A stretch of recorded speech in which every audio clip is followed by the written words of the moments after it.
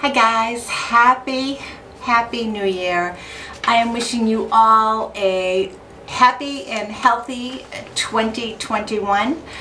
And to start the year off, I'm going to be sharing with you a video. I hadn't planned on doing this. I had a different video in mind, but I just have to do this video. So hopefully you will stay tuned.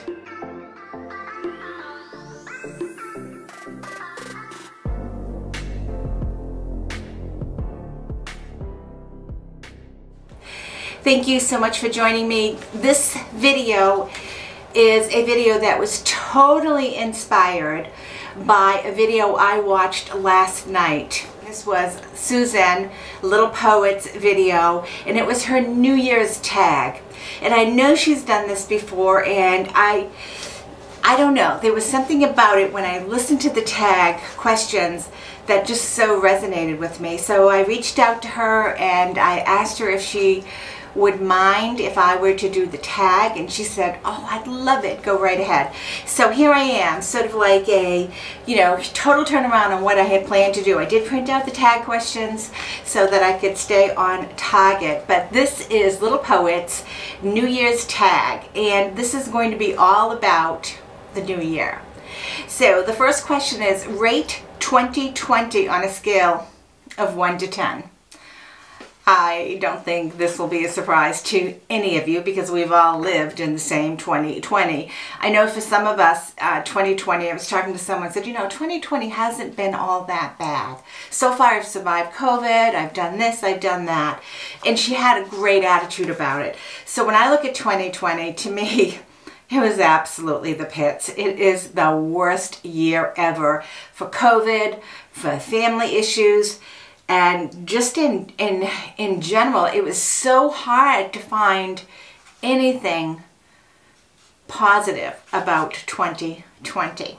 So, the second question, of course, is, what is your favorite memory of 2020? And I had to think back. Now, there was a couple of memories of before COVID hit, when life was still a normal life, when Jay and I went away for my birthday down the Cape.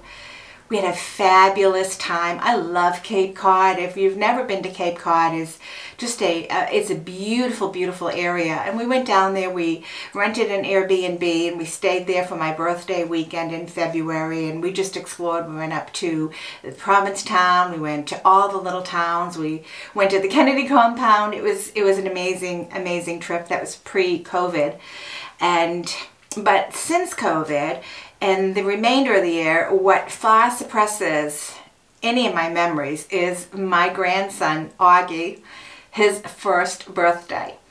Now, his first birthday, we celebrated it. We had to be socially smart, obviously, because COVID in the fall, it was just unbelievable. So it was a much smaller gathering. Did as much social distancing as we could. It's the most treasured memory of 2020, to be honest with you, because we had some of the family members. We enjoyed his birthday, and I think seeing the excitement of a young one-year-old opening gifts or just playing with wrapping paper, and the simple things that gave him joy gave me so much joy. His daddy took him and his cousins on a little ride in his little, like a little wagon, and hayride, so to speak. And they had a little fire pit outside, and it was just probably the best memory of 2020 that I can say, because seeing the innocence of that child, of all the children exploring and smiling. Of course, they didn't know any better, so they're enjoying everything to the fullest. And that was just empowering for me, because it gave me a huge sense of calmness. Number 3, did you change as a person in 2020? And how? Oh my gosh, profoundly. For me, I think my experience with everything that happened with my dad, I think when you watch someone die and you're powerless, you're powerless to prevent it. You're powerless to make it change. You realize the things that were once important to you are no longer important to you. when you're with someone and you're holding their hand as they're taking their last breaths, and you're scared to death. You're scared to death because you're alone and you don't know what to expect. You don't know what's happening. But you're there. You put your fears aside. You put your fears aside. And it was just a surreal experience for me. And in many ways, I mean, I'm absolutely thrilled beyond belief that I was there with my dad, that he did not die alone, because so many people, and he did not have COVID, but so many people that go in the hospital, and no matter what their illness is, and if they are sick, especially the elderly, no one's going to be able to get in there and see them and advocate for them. So 2020 has deeply, deeply affected me very profoundly. And it is in that whole expectations of importance, what is important in life, and realizing that when you have to, you can push yourself to do something that you never imagined you would do. I certainly never imagined that I would be with my dad when my dad died. I never even imagined how I couldn't even imagine my parents dying to begin with. So anyways, number 4, favorite video you did in 2020 and why? I'll tell you, my favorite video was actually a tag I did, and this was a tag that Susan, little poet, did, and it was called The Road to Beautiful. And it was questions and confessions. And that video, I was so hesitant about doing that video. I was so hesitant because I was afraid to really be honest in that video and say some of the feelings that I had. And then once I filmed it, I debated greatly. I talked to my husband. I really debated whether to even publish it because I was afraid to publish it. But I did. And it actually liberated me from the chains of this deep, even though it was hidden, pain that I was carrying around with me, deep inside me over all these years. Even though I thought I put certain things behind me, away, I really hadn't. And I think when I came out in the video and talked about it, I think it pushed me through that invisible barrier that held me back. It helped me break those chains. I know that sounds really weird, but I was bearing my soul, and it ultimately was a very, very good thing. So yeah, that was the tag little poet did, Susan, and I did it. So I'm going to link it below. The other one or two products that blew you away. So it didn't say blew you away in 2020, but since this is a 2020 tag, I'm going to definitely have to say, many of you know I'm an earring lover, and I have many earrings. Someday I'll share with you my earring tree, because I have some really nice jewelry that's put away. But my day-to-day jewelry, custom jewelry, I love sometimes, you know, different individual pieces and all that. Well, I recently, this is the second purchase I made off of this one person, Wendy. I'm going to show you some of the earrings that I bought. What you're seeing right now in this video clip is where I hang the ones I bought previously. I need to get myself another way of hanging my earrings, because I love looking at the earrings. I love picking out my earrings, which ones I'm going to wear. And then I also had bought a second surprise box. You give her the pricing, you give her the guidance on what you're looking for, and she creates. So, and I'll link her information below. So that kind of really blew me away, because it made me feel good, even in COVID, to put earrings on. It made me feel pretty to have earrings. To have pretty earrings made me feel good. So that totally blew me away. And the other thing that blew me away is really late to the game. That has to be the Sally Hansen, and this is the 2-step gel nail polish process that she has. I've talked about this in one of my favorites videos, but the reason why it blew me away is I've been able to wear this nail polish for a week. I have never been able to wear, when I've done home, you know, like done my own polish at home, been able to pull off a polish more than 2, maybe 3 days, and it starts to look awful.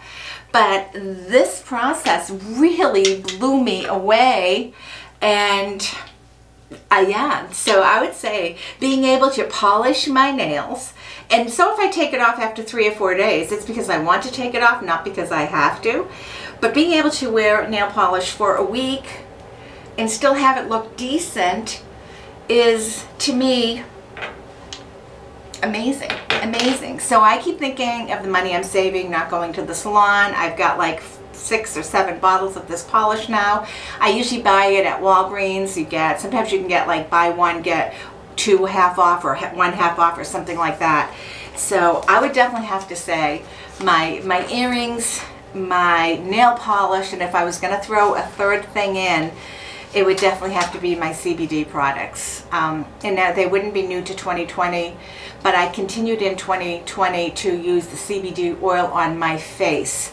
So not only do we, take it in general, I've had gummies, I've had all different products, but for my face, I use the CBD from Monika. I put that on. Yes, it's expensive. I do like the 2,500 milligrams or the 5,000 milligrams. Is it milligrams? But anyways, you know what I mean. And but they have fantastic sales. So anyways, that would be a product that definitely blew me away, is my CBD. The next question: what creator on YouTube inspired you the most in 2020? That's a hard one. Well, not really. I really have to say it was the lady who gave me permission to do this tag. It was Susan. I have a good number of favorite YouTube content creators, people that I enjoy, that I watch the majority of their videos when I can, when I have time. People that I enjoy because I love their content. And then I have other YouTubers that I just absolutely adore, and I've met them in real life. So I've been blessed to have met a number of YouTubers in real life. I'm going to link them below because they'll be easy because I know who I've met. But there's a few others that I wanted to meet, that life happenings changed the plan and it didn't happen. So I'm hoping in 2021 to meet some of them. But I do have a lot of YouTubers that I love, that I feel totally comfortable with, that they're like my sisters, some of them. I've learned so much from them. I've learned skincare, makeup skills, hair, jewelry. I've learned how to explore a sailboat across the world because I watch sailing videos. I watch RVing videos, so I watch a lot of videos. But I will have to tell you that Susan, there's just something special about her videos. Just something special about her way of telling a story, her way of using the imagery, her camera lens. And she bears her soul through her camera lens. And I know that every time I watch one of her videos, it is going to impact me. It's going to make me think deeply. It's going to make me reassess things in my life, or how I've looked at things in my life. She inspires me to be better. And, I know imitation is flattery, it's a compliment, but there are some people that are just so uniquely themselves. They're just so unique in that there's no one, that trying to imitate that person is just going to fall flat, because there's no one that can do that. And that's Susan to me. She always makes me look things at a deeper level, And she does make me want to create. When I watched her video last night, I was so inspired to do this tag. And I was so inspired, if only I could do the storytelling the way she tells it, the way she does it. But I can't. She is unique, and she has a huge impact on me. And I'm me, I do things differently, but I hope I have an impact as well. So, yeah, Susan. What is your proudest accomplishment in 2020? I think my proudest accomplishment is truly pushing fear aside and being me, being selfless when you do something totally for another person that you never thought you'd do, that you do it no matter what the consequences are for you or the personal cost for you. Sometimes fear holds us back. And I think in 2020, fear held me back, but I learned to push through fear. And I learned to take a deeper breath as I pushed myself through. I learned to take that deep breath, calming breaths, relaxing. And my goal for 2021 is to continue to face my fears and to continue to try to calm myself and my loved ones. And just remember to breathe. Just remember to take those deep healing breaths, and certainly before reacting. Yeah. And question number 9. What is the one word you would use to describe yourself in 2021? You know, when I watched Susan's video and she asked that question, the first thing that came to mind was breathe. And as soon as it came to my mind, she said that was her word. And I left a comment and I said, oh, that was my word. I'm going to think of another one. But I couldn't. Because every time I thought about it, breathing, taking a deep breath, breathe, just breathe, came back to me. And I said, okay, I'm going to imitate Susan on that. I am going to stick to breathe, because that is what my year has been, and what my goal will be for 2021 is to continue that path of deep reflection, of breathing, and trying to be the best possible human being I can be. And understanding I'll probably fall short, because I'm not perfect. I'm not perfect. So you can see how much Susan has impacted me in this video, I think. I've never met Susan. We did talk about a meetup, you know, and I also with a few others that didn't happen. But I would like to definitely meet Susan. I think she's that type of a person that in real life as well as on video, that is going to really make you reflect upon life and reflect upon your actions and make you strive to be a better person, because I think she sees everything through her lens is so clear, so beautiful. And oftentimes we look at ourselves and it's like looking into that ripple pond. You can see yourself, but there's waves and there's distortion and you don't really see yourself clearly.